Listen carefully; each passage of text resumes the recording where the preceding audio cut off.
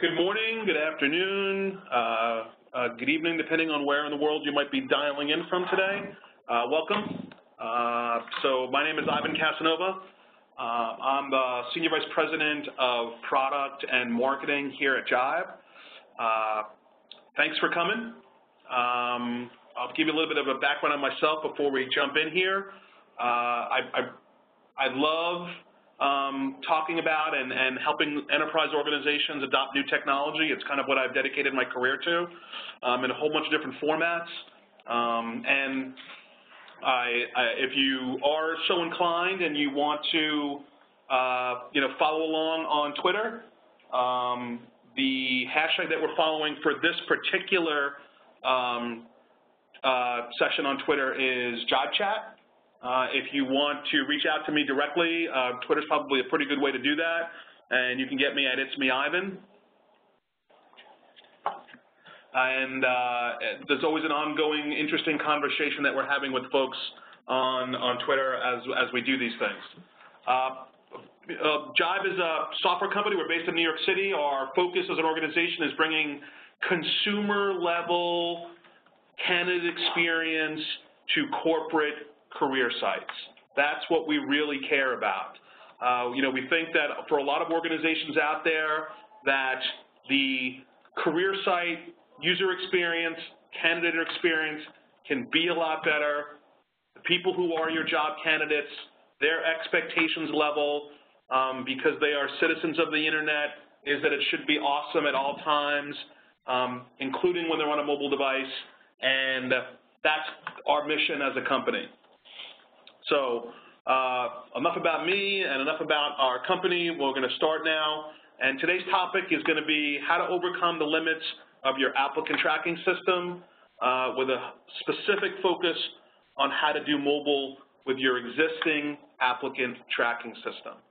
And we will take about 25 minutes of time to go through the materials.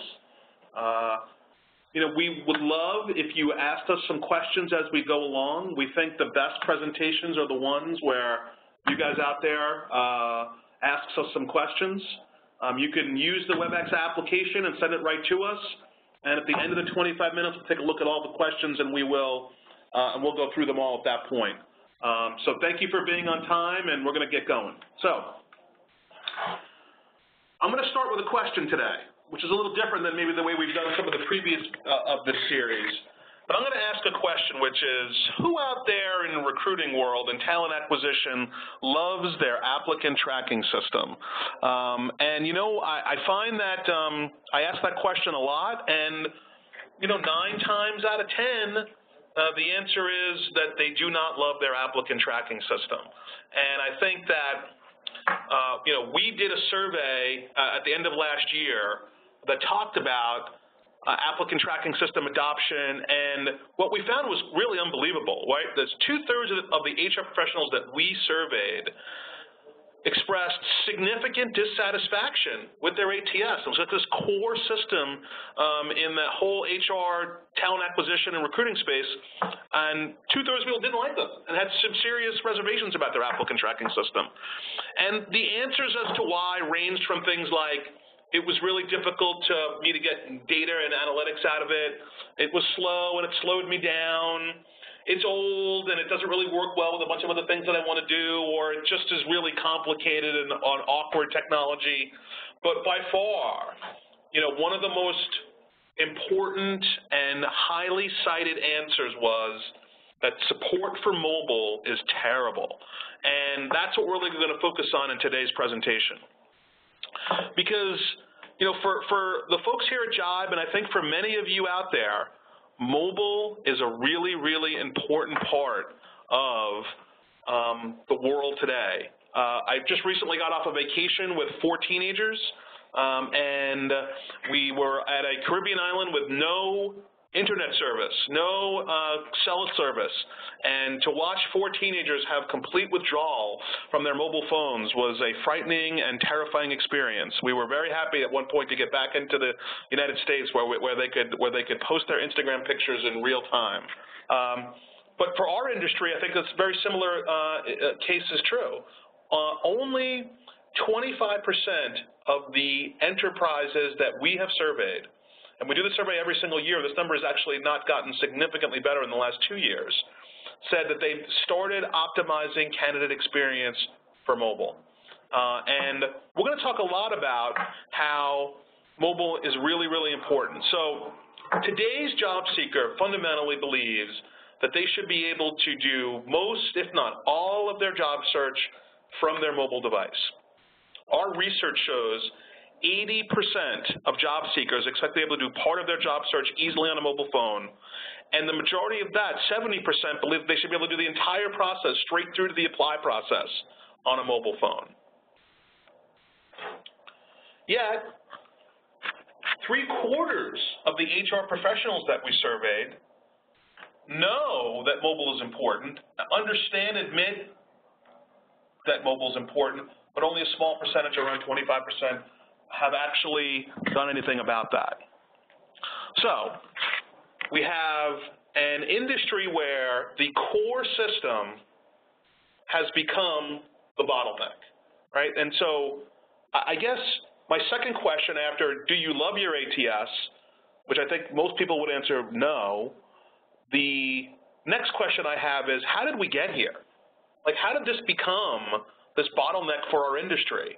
And what are we going to do about it? So I think that how we got here is a relatively simple answer. But I think it gives us great context to the challenges we face as an industry. You know, the applicant tracking system is, at its core, a back office system. Inherently, it is a system of record.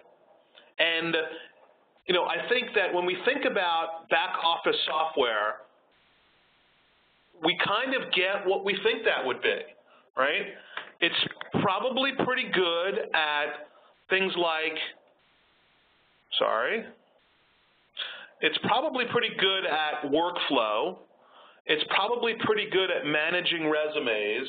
It's probably pretty good at process-oriented tasks like onboarding a new employee. And systems of record intentionally are meant to store information. That's what they were designed to do. And system of record architecture, system of record technology, approach is at the core of the folks who have built your applicant tracking system. And I just want to make sure that we, in the next 15 or 20 minutes, we're going to talk about how different that is from a system of engagement. Facebook is a system of engagement. Amazon is a system of engagement. Twitter is a system of engagement. They are designed for consumers and individuals to engage with people, with each other, with the organization, to get stuff done. And that's not what the ATS was actually ever designed to do. So, number one, if you really do want to overcome the limitations of your current applicant tracking system, and you want to start to do some mobile recruiting, step one, without question, is to treat recruiting like a system of engagement and stop trying to use a system of record to do that. So, recruiting needs to be a system of engagement. What does that mean, right? Well, first and foremost, right, what it means is that the mobile device is the ultimate system of engagement platform. And what I mean by that is there has never been a technology in the history of mankind that has been so personal, right? We customize our screens on our mobile phones. We diligently think about the order of the apps on the home screen. We wrap them in cases because, God forbid, we break them and we drop them and the glass shatters, and you would be without a mobile phone. Or, God forbid, you go to a remote Caribbean island and there's no cell service and you can't use your mobile, right? These are very personal devices. And what that really means, right, is that personal device is the ideal platform for people to apply for jobs. Because applying for a job is a really personal exercise, especially if you already have one. right, and you're the canonical passive candidate, applying for a job is a really personal thing, right? And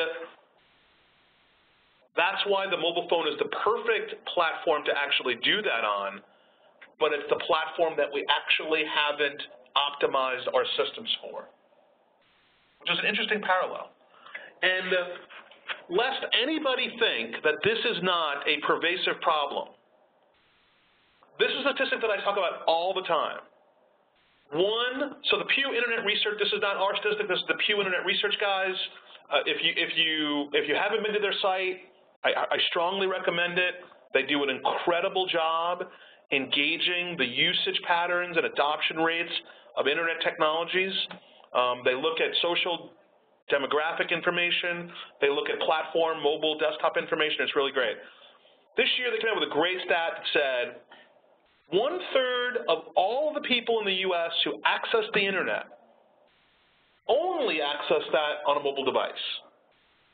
Now, that means that 1/3 of your entire candidate pool is on mobile.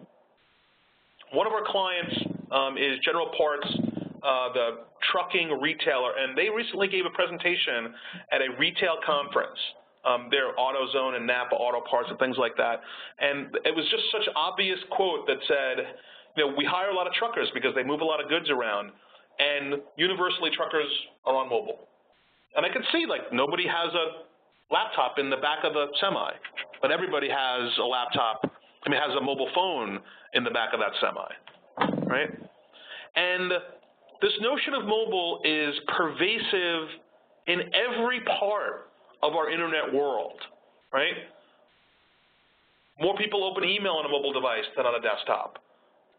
More people go on social media on a mobile device than on a desktop. And now, for the first time ever, there are vertical markets like media where more people are buying stuff online on mobile, right? And our whole world in talent acquisition is centered around the Internet, right? And the Internet is now moved to the center mass around mobile computing. So, our candidates are on mobile. Candidate experience is so focused on mobile. The ATSs don't support mobile very well because this is out of the box ATS, applicant tracking system, apply flow on mobile. This is literally a screen grab that I did from my phone for an existing application. And if you are using out of the box apply flow from your ATS, this is what the candidate experience actually is. Would you apply for this job? Because I don't think I would. No matter how bad I wanted it. I don't think I could. Right? That's the real killer. It's not even that if I wanted to, I couldn't. It wasn't designed for me as a mobile person who uses my mobile phone as my primary computing device to actually do this. And what we're going to talk about now is why the applicant tracking system was never designed to do this, why candidates actually can't apply from jobs for their mobile phone, and what we're actually doing this. Because, folks, I think we need a transformation of HR technology to a mobile focus, mobile first, just like the rest of the Internet. And I think step one for everybody is showing up at this webinar, so I'm happy that you're here. So first off, okay, I think that after you take out your mobile phone and actually try to apply for a job on your career site with your mobile phone, that'll be an eye-opening experience for a lot of folks. The next thing I want you to do is think about how many people are actually going to your career site today on mobile. You can go to your web guys, you can go to your marketing department, and they have these statistics readily available, and start to baseline and measure based on platform how many people are actually coming into your organization through mobile, how many people are actually applying to jobs through mobile, how many people are actually getting hired on mobile, and I bet it will be an eye-opener just to look at the initial set of numbers. So set a baseline, test your process, and take out your phone right now and apply for a job. If you want to compare it to something, you can go to job.com/experience, and we've actually built the most beautiful consumer-level user experience for a mobile job application. And you can actually, if you do it from a mobile phone, you can actually experience exactly what it's like to apply from a job from mobile with a beautiful candidate experience, and it's really awesome. So test your own and then see how good your own can be, and that'll give you a good baseline for how much work you need to do. And I want you to think about not every step of the way in that candidate experience, right? Because candidate experience on a mobile device starts with search. Your candidates are either searching for a job on Google or some other search engine. I don't want to support anybody I don't need to. Or they're coming directly to your career site and searching for a job. Search has gone mobile. Google will tell you that 50% of organic search is now occurring on a mobile device. Right? And Google is by far one of the most popular applications on every single platform of mobile. So, if you want to make search better, you need to think about three things. One is mobile SEO. So this last week, we published a really interesting blog post on the Jive blog, jive.com/blog, and about April 21st being what Google is calling mobile getting. Google will actually be deprecating websites that do not support mobile in their search algorithm, which means that if you don't have a mobile optimized site on your career site, your site will appear lower in the organic search rankings. Terrible, right? So make sure that it's SEO optimized, make sure it's mobile SEO optimized, and make sure that the experience when they actually find a job through that search, the landing pages, is mobile optimized as well. Because everything needs to work the same. So it's really interesting. Like, I get a lot of folks who ask me, hey, Ivan, what does that mean to be mobile optimized? Mobile optimized to me, and I think to where we see the clients that we work with and the kind of state-of-the-art best practice for mobile in the industry is what we basically call responsive design. When we build stuff on Jive.com, when we build anything for our clients, it's actually one web page that changes depending on what machine, what platform you happen to be viewing this website, this web page on. Which means that for a big screen monitor, you get a certain view of the world. For a smaller screen, like a mobile device or a tablet, you get a different representation of the page. And modern website today, excuse me, sorry about that, folks. Sorry, I apologize. All of the navigation, the panning, the resizing, the scrolling, all of that stuff changes from depending on how big your screen is.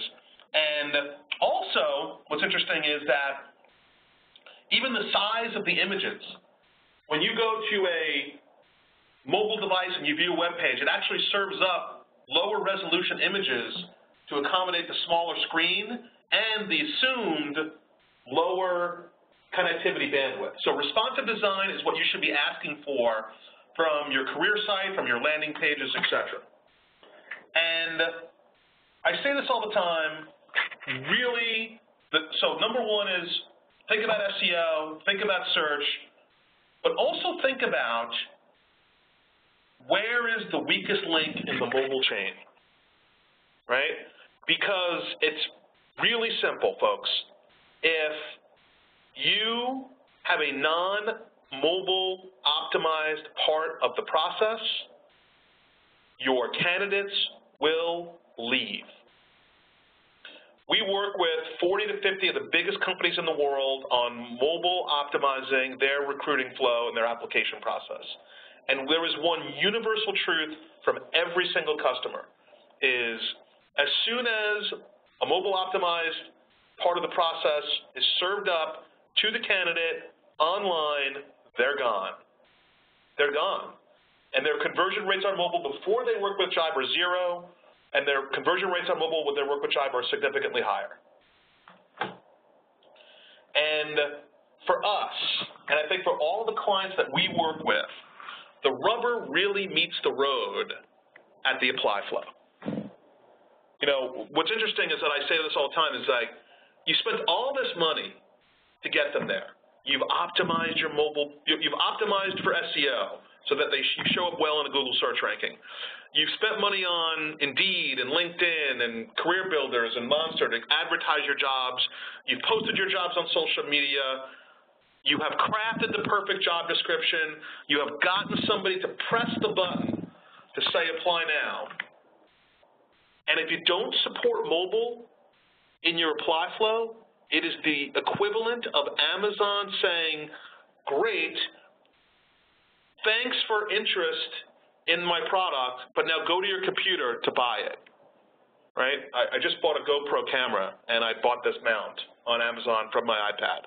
And they say, great, buy this mount, Ivan. We love you, and we want you back. And they don't say, now go to a PC. And if you don't have a mobile-optimized apply flow, this is the equivalent of what it is that you're doing.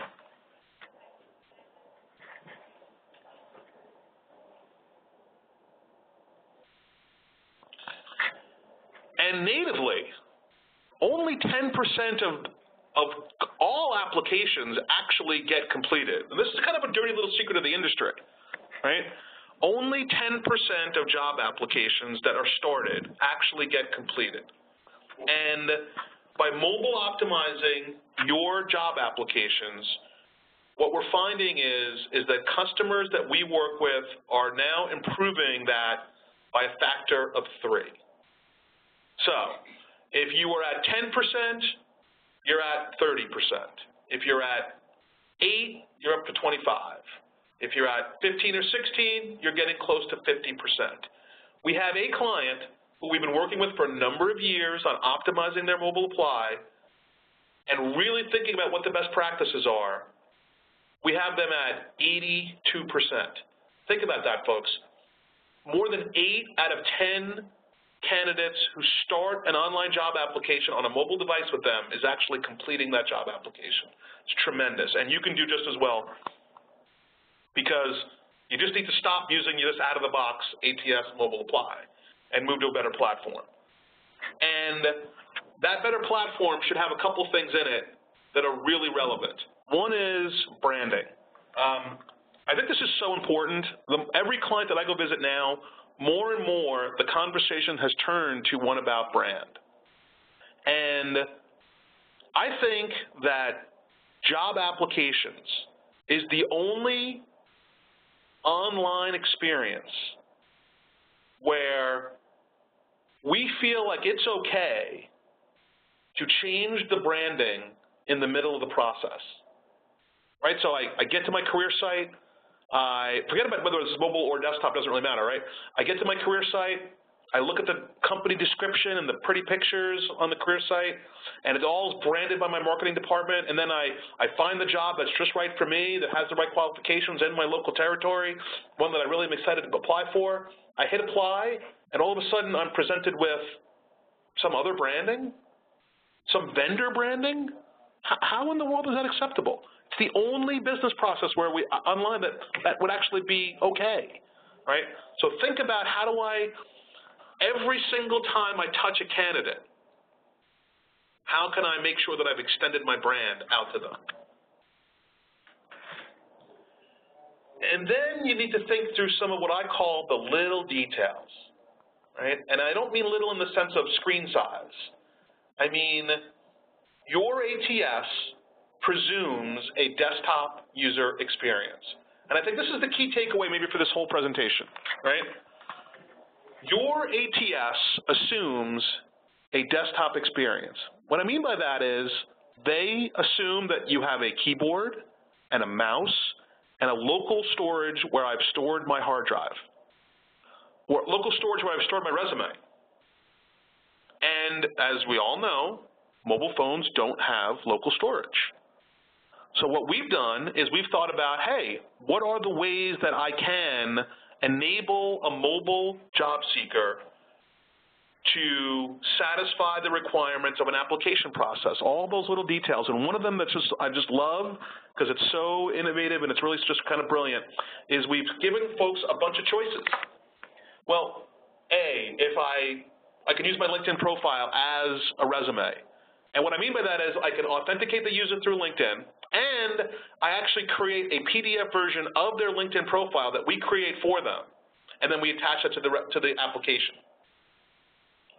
Maybe I've got my resume stored on one of my cloud drives like Dropbox or Google Drive or OneDrive from Microsoft.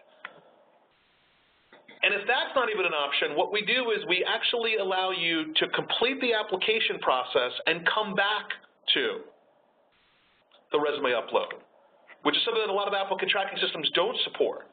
So what we do is if you choose the email option, what we'll do is we'll send you an email address, and then we will then, when you reply with your resume attached to that email, we will then sync up that email with your application so that your application goes back to the ATS with the resume attached, right? So we have thought through the little details of how a mobile job seeker is actually going to attach their resume. They don't have local storage, and your ATS doesn't think like that. And yes, we provide analytics, and I think analytics are really important. But what we find is getting into the granular details of where clients are dropping out on mobile then is a really interesting place for us to apply our analytics. And so analytics become a really big part. I talked earlier about measuring everything and setting a baseline. This is where you start to see how those metrics move, right, through the analytics. Now, hopefully I have frightened you to death about your mobile process and talked a little bit about some of the best practices that are out there in the industry and some of the clients that we work with. I'd like to just close with why I think this is so important, why you can probably hear in my voice how excited I get about this topic. A third of the people out there that we surveyed who have a terrible experience are going to go on social media and tell their friends. They're going to post, I just tried to apply to a job at company XYZ and it was awful. Don't apply there. And that may be the best case scenario, because I think the worst case scenario is they're more likely to spend less money with your company. This is really a brand issue more than an applicant flow issue. And this is why, we're so passionate about the candidate experience on top of your existing ATS and how to make that better. So your ATS is not a recruiting platform. Recruiting requires a system of record, a system of engagement, not a system of record. Think about end-to-end mobile apply where the rubber meets the road. I would add one that I didn't write down when I built this presentation yesterday, which was, and you can do this today on your existing ATS, okay? And hopefully data will guide your every effort, okay? So I said it would be about 25 minutes. I think I actually did it in about 28 or 29 minutes, so I apologize for running a little bit long. Could we now, I'm going to go over and swing over here and take a look at some questions that we got. So the first question that we got, which is a great question, thank you very much, is why have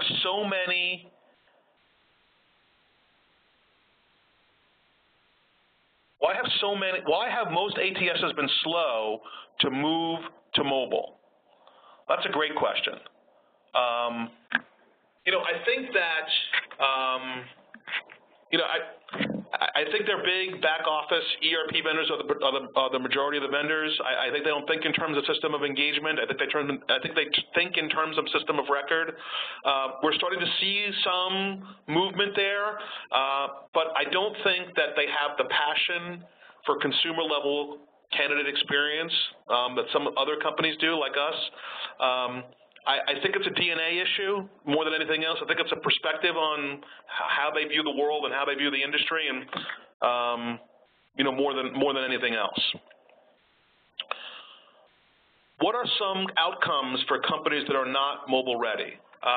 Well, I think outcomes number one would be you're going to get less candidates.